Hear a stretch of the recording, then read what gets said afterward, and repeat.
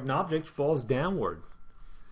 What will happen to its GPE? Will it increase, decrease, or stay the same? Let's take a moment and let's make an assumption. These skydivers are falling down. So this is their initial height and this is their final height. So the height is going down. Why are they falling down? Of course, they're being accelerated by a gravity field and they have mass. So we'll say G is down and they do have mass of M.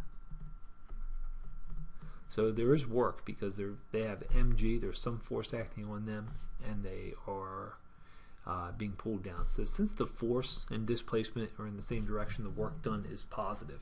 They'll gain speed. So let's write the equation. PE, or GPE, to be more specific, is mgh.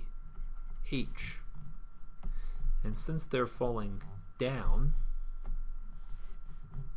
the height is going down.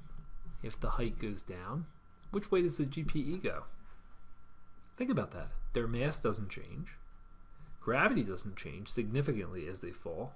If the height goes down, since m and g are constant, GPE will be down. B.